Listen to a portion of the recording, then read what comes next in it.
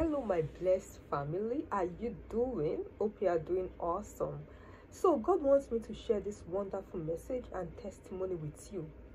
So, just because someone likes you in high school does not mean it is God's approved spouse for you. This guy in my high school, very handsome. So he told me, he said he was in love with me and my twin sister. No child, pick one.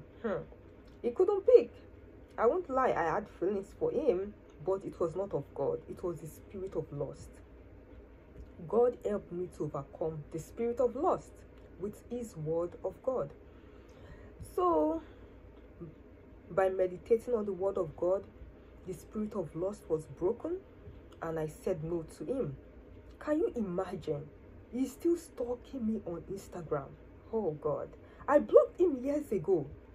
Recently, he created another account, added me again, and I blocked him again. The devil is really using him. See, when you are a child of purpose, avoid distraction. Be focused. Block who God says you should block. God will bring his godly spouse for you at his right time. So, what is God telling me right now? As for me, God is telling me focus on his purpose in my life, share my testimonies, and at his right time, I will get married to his spouse for me.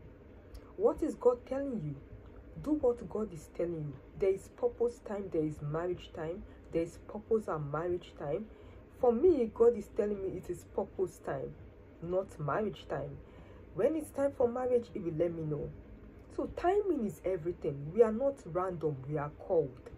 Stay away from anyone wasting your time. There is time to love, there is time for purpose. There is time for love and marriage. God will let you know. Right now, focus on what God is telling you to focus on. If it's marriage, then focus on it. If it's love, marriage, and purpose, focus on it. If it's only purpose, focus on it. God is a God of time.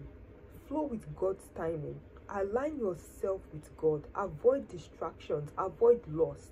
There's an evil spirit behind it. And if you don't kill that evil spirit will kill you. And the only way to kill that evil spirit is with the Holy Spirit. So get closer to the Holy Spirit and he will help you. In Jesus' name, amen. Also, ladies, when you are attracted to a guy when you shouldn't, like when you're attracted to a guy in an ungodly way, in church or anywhere, you know it is not God's man for you. Avoid hugging him, avoid body contact, just wave from afar. Stay away from him until you overcome the lust or wrong feeling you have for them. Unless you start having dreams of him that you shouldn't have. Lust can mess up your head. Same with guys. Stay away from her. Avoid hugging her. Lust can mess up your head. You can't think clearly. You can't focus on God clearly. You can't hear God's voice clearly. All you think about is him or her. That's exactly what the devil wants. So anytime, like anything that will make you not to think of God and follow God's purpose, avoid it. Stay away from it. Your relationship with God is at risk. Your purpose with God is at risk. You don't want to be at risk. God is our everything. End result of lust is death. Think about it. Lust leads to watching porn, leads to masturbation, leads to sex toys, leads to homosexual stuff. It gets worse and worse. The end result is death. Even the Bible said it. Like, when we live by flesh is death. When we live by the spirit is life. So stay focused on God. Whoever is not making you to stay focused, whoever is making you to have lustful feelings, stay away, block them, delete them with the help of God. The devil is after our focus on God. The devil is trying to distract us so that we don't accomplish God's purpose, so we don't have a relationship with God. Like in my early walk with God, the devil will send all sorts of lustful guys to me. As soon as I see them, I start meditating on the Bible verses. Like Google it, Bible verses to overcome lust. Then I'll start meditating on them. The Bible is sharper than two-edged sword. So immediately I meditate on them, immediately I stop feeling lost for them. I have the ability to stay away. My spirit becomes stronger than my flesh. There is power in the word of God.